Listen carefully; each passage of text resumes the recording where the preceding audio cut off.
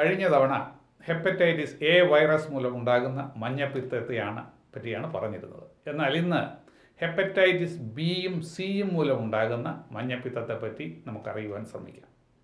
Hepatitis C വെള്ളത്തിൽ കൂടിയാണ് പകരുന്നതെങ്കിൽ hepatitis ബിയും സിയും വൈറസുകൾ പകരുന്നത് രക്തത്തിൽ കൂടിയും മറ്റ് ബോഡി ഫ്ലൂയിഡ്സിൽ കൂടെയുമാണ്.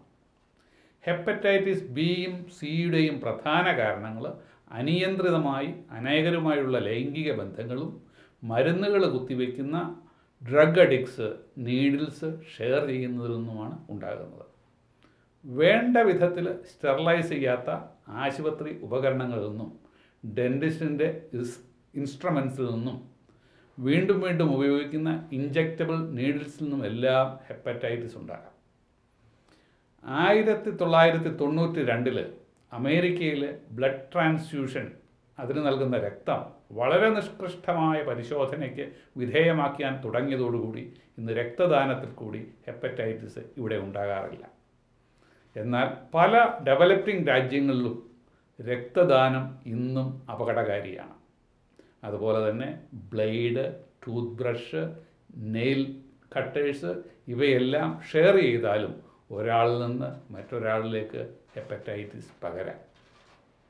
ഹെപ്പറ്റൈറ്റിസ് എ വളരെ അപൂർവമായി മാത്രമേ ഗുരുതരമായ ഒരു രോഗമായി മാറാറുള്ളൂ.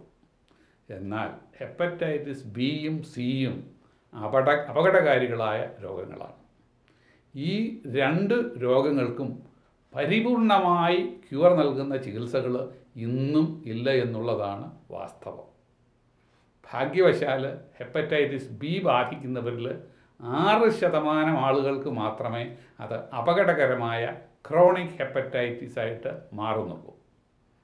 ഇവരിൽ തന്നെ 55% ആളുകളെ ആധുനിക മരുന്നുകൾ മൂലം ദീർഘനാളത്തേക്ക് വൈറസ് വിമുക്തരാക്കുവാനും നമുക്ക് സാധിക്കും.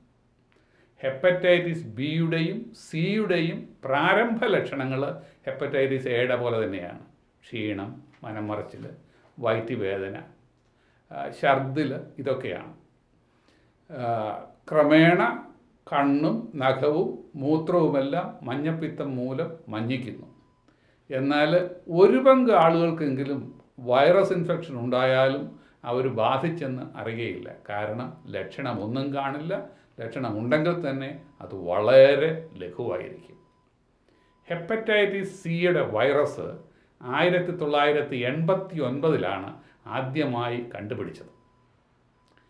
ഹെപ്പറ്റൈറ്റിസ് സിക്ക് മറ്റൊരു പ്രത്യേകതയുണ്ട്. ഈ സി വൈറസ് 20 വർഷത്തേക്ക് വരെ നിരുപദ്രവമായി ശരീരത്തിൽ കഴിഞ്ഞ ശേഷം പെട്ടെന്ന് ലിവർ നശിപ്പിക്കാനായിട്ട് തുടങ്ങും. ഹെപ്പറ്റൈറ്റിസ് ബിയും സിയും അതിൻ്റെ പ്രാരംഭ ചികിത്സകൾ വിശ്രമവും സമീകൃത ആഹാരവും മാത്രമാണ്. വേദനയ്ക്കും മനംമറിച്ചിലിനും ഒക്കെ സിംറ്റമാറ്റിക് ചികിത്സകളാകാം.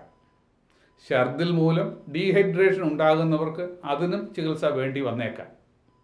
എന്നാൽ രോഗം ക്രോണിക് ഹെപ്പറ്റൈറ്റിസ് ആയിട്ട് മാറുകയും കരളിനെ നശിപ്പിക്കുവാൻ തുടങ്ങുകയും ചെയ്യുമ്പോൾ മറ്റ് ചികിത്സകൾ ആവശ്യമായി വരുന്നു.